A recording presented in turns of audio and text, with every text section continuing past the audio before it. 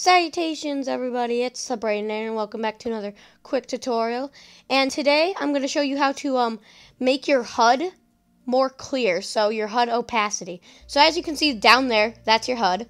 So let's say you grab an item. Obviously it'll appear down in your HUD. So go to settings and scroll down to video.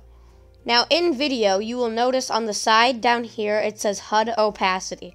And so let's just bring this all the way down to 1. Now, if you look, you cannot see it. Even though it technically is still visible, you cannot see it. So instead, let's bring it up to 50. Exactly 50. And here you can see it's slightly more clear than I had at the beginning. And yeah, so let's say you were to swap, it would be 100%, but then it would slowly fade into 50 again, as you can see there. So yeah, let's just switch it back. And also, there's split screen HUD opacity, so if you're playing split screen, you can also change your HUD opacity. So yeah, this has just been a quick tutorial, so farewell.